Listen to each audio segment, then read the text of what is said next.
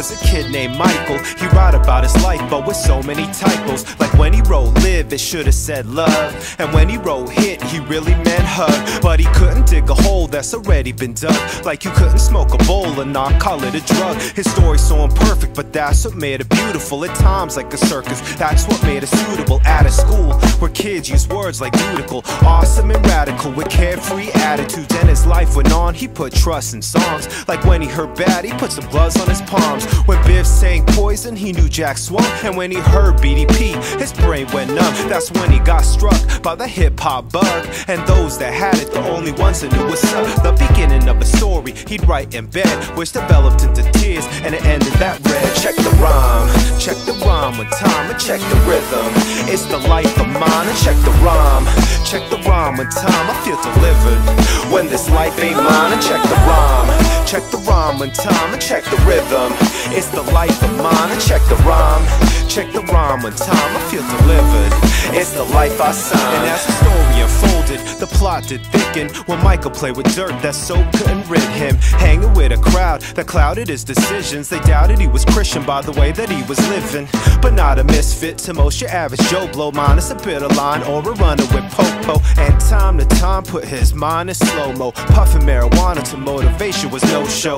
Then took his mental photos and wrote them in notepad, utilizing metaphors and rhyming his vocab. And signed hella broke, still at his folks' pad. He crawled back to church, home turfs and stabbed gonads.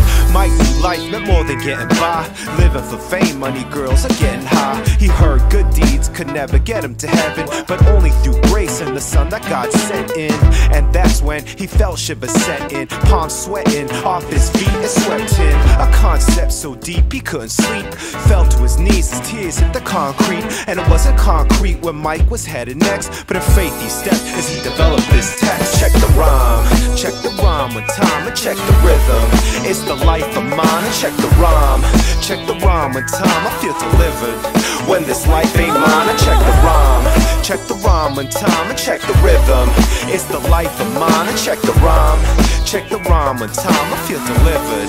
It's the life I signed. Now this concept, not complex, but in context, a contest, a constant conflict with conscience to conquest. The accomplice, promoting Mike's destruction, peddling greed, self-righteousness, and corruption. But Mike couldn't win, or even be that good kid. He needed help to find out how he could live. He wrestled pride until a few left hooks hit, and accepted Christ and everything he could give. But Michael didn't care, as people smirked and stared. Some gave him props, but aside, Michael always cheered. He knew his choice was right, and at times thought twice, but he believed the word, cause the word, it brought light, and he got it. He'd always be a man of sin, but as long as Christ atoned, Mike was free within. So he grabbed a pen without hesitation, and called his friends about plans that he'd be breaking, and wrote this story he kept in his head, entitled This Life Ain't Mine, and it read. Check the rhyme one time, and check the rhythm.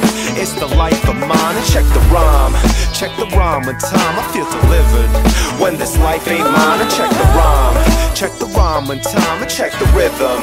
It's the life of mine, and check the rhyme one time, I feel delivered.